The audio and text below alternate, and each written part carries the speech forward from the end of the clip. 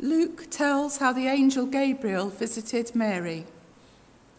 In the 6th month of Elizabeth's pregnancy, God sent the angel Gabriel to Nazareth, a town in Galilee, to a virgin pledged to be married to a man named Joseph, a descendant of David.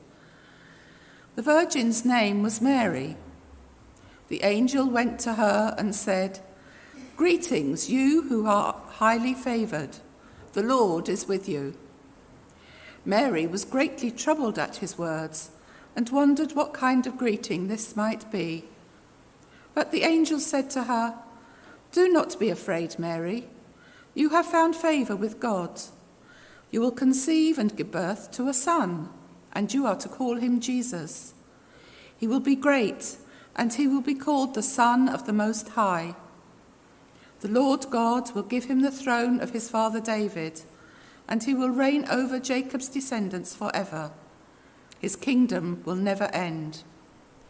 "How will this be," Mary asked the angel, "since I am a virgin?" The angel answered, "The Holy Spirit will come on you, and the power of the Most High will overshadow you. So the Holy One to be born will be called the Son of God. Even Elizabeth, your relative, is going to have a child in her old age, and she who was said to be unable to conceive is in her 6th month.